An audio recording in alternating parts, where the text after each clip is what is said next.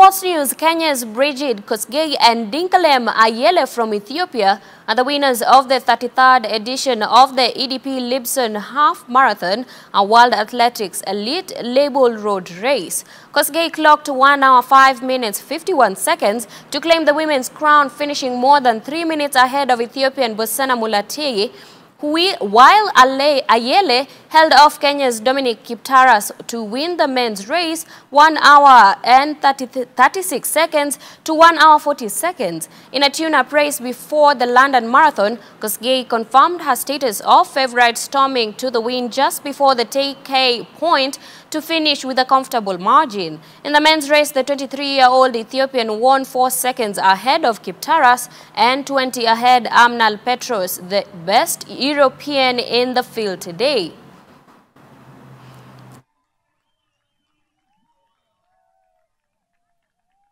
Brigid Kosgei, está ela com os 2 filhos a subir, vai para o tempo ainda não oficial, mas podemos falar de 1:05.